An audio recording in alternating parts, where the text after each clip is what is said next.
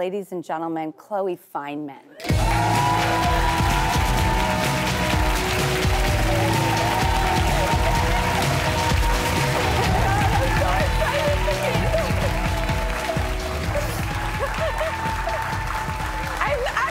Shaking I am too. This is the first time we're actually meeting in person. Truly, ooly, ooly. I would keep saying, holy moly, holy. Yay! Oh, that's Douglas. Hi, Chloe, Douglas. Chloe, Douglas, please come and have a seat. Oh, ooh la la. Oh my gosh, I'm really nervous to meet you. I'm so excited. I'm such a fan. I'm your biggest fan. You're gonna make me cry. Are we gonna cry? I've always, first of all, comedy to me is, I think, more than medicine. It's what saves us in the world. Yes. It's like the most attractive quality in any partner. Yes. It's the thing you want with your friends. It's what you look to entertainment for. Yeah. Laughing is the most important thing in the world. But your talent, your range, the way you play all the characters. If it's okay, we're going to cut to commercial break, and then I would just love to display your work and ask you your process, because I am just in awe of you. I know, by the way, I'm being so mean to you. I am in awe too of you.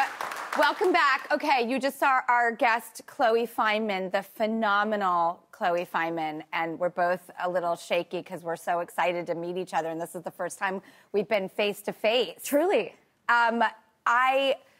The one thing that I think makes so much sense also for like a show like this for you to do is I just thought what a perfect platform for you to put yourself as all the guests. Mm-hmm. And it was like a great sort of plug and play. You're Nicole Kidman. I mean, if you close, that's Nicole Kidman. It was Nicole. The Reese. I love when you do Timothy Chalamet. Oh, thank you. Oh, Thank you. What's not to love about him? What, now, your process, I know that whenever I would start a character for a film, I started hair first. Ooh. And that was just my way into the person. Like, hair is a big thing with me. And I know that you have, like, a good wig collection. Yes, we do. Like, there are little hairs everywhere from constant trimmage. And yes, from Timothy Chalamet. I do start wig first, now that I think about it. I went on Amazon and got like a Gaston, like Beauty and the Beast wig. And then I covered it in coconut oil to give it like a rocker sexy vibe, and then trim. And then, because it really transforms. Hair is everything. Hair is. There's something about it. And I love, because I remember when I watched the very first SNL back that was really raw, you were the only one rocking like accoutrements. And then I think there should be like a Peabody or a Pulitzer for what SNL did from one week to the next. I think it showed everybody what was possible in 2020. It was like a level of innovation. It blew my doors off. And, but I love that you always commit, because I think that sometimes, especially when it's like impressions, you just want to fall into it. Mm-hmm. So the way that you design everything really, I think, helps that delicious spoon feed. You don't have to over-concentrate. You get right in and you start enjoying at like word go. Do you realize that that's what you do for people? I don't, but that's such a nice thing for you to say. I mean, doing you was so exciting because you were on the cover of InStyle, and the impression that I did this summer started because I really wanted that shirt. It was so cute. Which got sold and raised like $90,000 for the Rosa Parks Scholarship Foundation. Totally. So I was like, swipe, order, and then it came in, and then I, luckily in LA, had a large wig collection in my boyfriend's shed. And I heard some of the clothes you wear are his. If you need a male thing, you go to his closet. Yeah, so it was lucky to have like all these things when, you know, the world was a little shut down.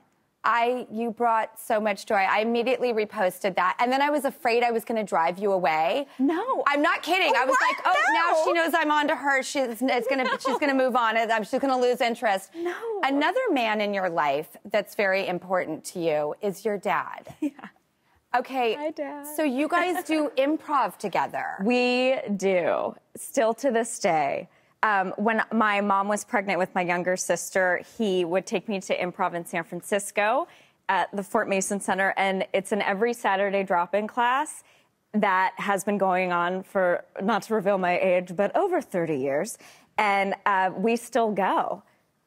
I heard a rumor that Barbara Walters said if you like want to make someone cry, ask them about their dad. And I feel like that's especially true for us girls. You know, I have, like, when I talk about my father, I always get like misty-eyed. And he wasn't like, he wasn't really around, but he was just a really magnanimous, like, interesting soul. And there's something so, you know, emotional and beautiful about a father-daughter relationship. Yes. And they're all impactful. Mother-daughter, father-son, mother-son. Oh, my God, the mother-son one. Whoa. Yeah.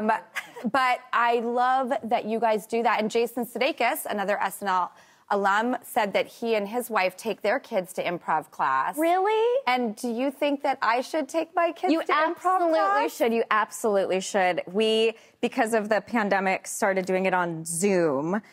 Through the Groundlings, I'm close with my teacher, Annie, and she let my dad be like the creepy old guy in the improv class. Was there an aha moment for you? Like when you were younger, was there a moment in life? Was it collective? Where did you say, I know how to do this and I want to do this and I'm going to find my way step by step to becoming like literally where you are at this moment? Gosh, I mean, I think growing up, I was lucky to have really funny. I'm from Berkeley, California, and You don't seem to have that horrible accent that I'm stuck with for the rest of my life. It's there, it comes out. But I had like these wacky hippie doodle, you know, free-spirited girlfriends growing up, and so we were like really encouraged to just be funny and loud. And that was a way to, you know, feel cool. It wasn't about, like, dressing in the little dresses and, you know, we were just wild. More playful. Do you have any suggestions for anyone who wants to try comedy, do improv, do an amazing reenactments of people? I mean, you just have that gift. And it's so about the voice, too. Like, do you have one tip if someone's watching and just wants to start playing in their closet today? Yes. Oh, God. One tip would be it's dress up. I would get in the costume and kind of it's a dance like no one's watching, you know? Just, I think if you're like, I'm going to just be somebody else right now and get lost in that, that's usually like the first secret is just like lose yourself. Okay, last question. Do you talk to yourself in the mirror? Yeah, of course. Oh my God, me too. Okay, good. I'm so relieved. Yeah. It was always a way for me to just live out fantasies. Totally, you know? Totally. And I have a memory of like starting to do You, Miss Drew. I was in Brooklyn staying with my friends and I saw some video and I don't know, I was just fascinated and I was in the mirror being like, hello. Well, you know. I'll be in a mirror, a pair, a duo with you anytime. I hope you'll keep doing this on the show. I'm like always afraid. I'm like, that's it. That's nail in the coffin. You're never doing it again. No, you never. I hope so. You're my holy moly Oli for life. And I'm so thrilled you're here. Thank you. I am shaking with excitement. Thank you, Chloe. Thank you for honoring us with your presence here. And SNL airs on Saturdays, obviously, at 11:30 on NBC. And this week, they've got Issa Rae and Justin Bieber. Okay, Chloe, do you want to toss us to break? Yes. Here we go. We're in the pretty little middle of our show, and Sunny Side Up is the sweet and stylish and oh so successful Jessica Alba.